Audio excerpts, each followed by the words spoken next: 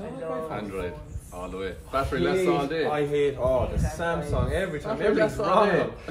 It's funny, you're either an iPhone person or you're an Android person. That's a good way to start our conversation, right? I'll start on that. I'm down here in Tipperary with Ray and Veronica.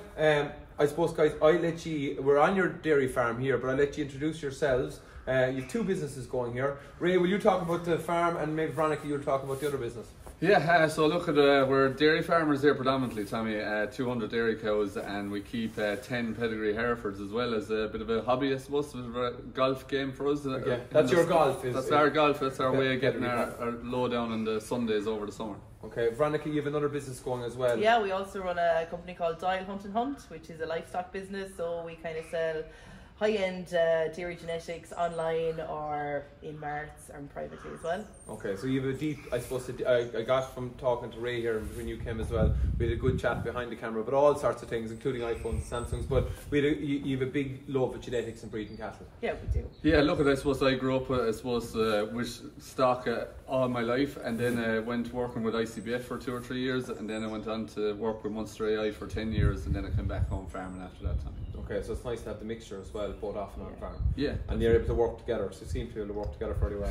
Sometimes. Going well so far. Okay, let's talk about calf health. Just, I suppose, challenges of calf health. I'll start with you, Ray, because I know, Veronica, you've been doing a lot of work with the calves as well. So, challenges with calves, what are the general things? I suppose it's just nutritional scour with us is the main thing, Tommy. I suppose last year was a pinpoint for us there when the bad weather came, and it just was wet and kind of snowy type weather, and the shed maybe wasn't perfect, and I suppose we looked at, Veronica started giving them the Senilux tablets and different things to try and sort it out. Yeah. Wasn't really working, and we cleaned out the shed, trying to get things right and disinfect it again.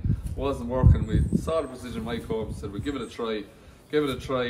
I'm going to go and ask Veronica. Yeah, you were telling my part. She was a skeptic. Okay. She was a skeptic, and I love the skeptic story. Oh, yeah, right? yeah. She pointed to the Senilux boluses and she said they're still there, and that's a great sign because at the top level we want to reduce antibiotics. But you were the skeptic, Veronica, right? I mean, like, I'm a person where were you at that point when you heard Precision Microbes? More muck and magic. I mean, like, I normally go straight for the antibiotic. Okay. And just cure it quickly, get it solved. And yes, then we looked at the Precision Microbes. We definitely was skeptic about it.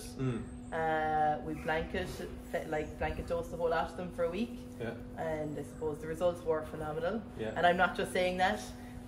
But yeah, total conversion now. Yeah. Like you said, the tablets are still there from last year. It's a good sign. Yeah, you want to reduce antibiotics at a very serious level, top level. So now if we do get a calf that has a touch of nutritional scour or something, like, I don't go for my gun and the tablet, I actually go for microbes instead. Yeah. And you're using a biological product, which is very interesting.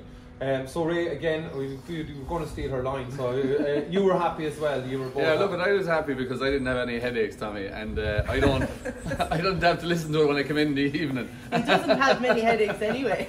So look at it, as I say, Veronica rears the calves here, so it's her baby to ensure that they're healthy and happy, and you know, if they're healthy and happy, she's happy in the evening, and that's a happy farm. Then he's happy. Okay. Well, I won't make any comments to that. I get myself in trouble. Just, I suppose, guys, keep up the good work here. Just if people want to know more about Dial Hunt and Hunt, where can they find you? Where can they look it up, Veronica? Yes, so just go onto our website at dialhuntandhunt.ie, our socials on Twitter and Facebook as well, or call Ray on.